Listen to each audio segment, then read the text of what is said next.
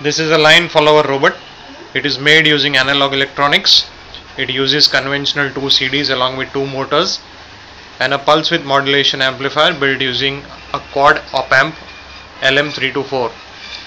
This is a low cost robot which can be tried and built by any student of any class. It's pretty simple, and in many ways it is much superior to a microprocessor based or a microcontroller based robot.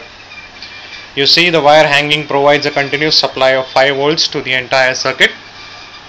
It passes through various curves and turns, and it flawlessly executes the entire curves.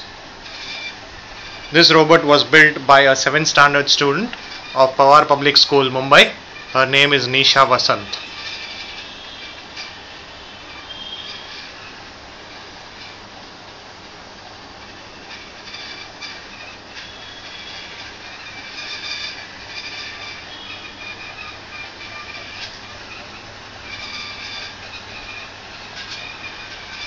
Hi Nisha, raise your hand.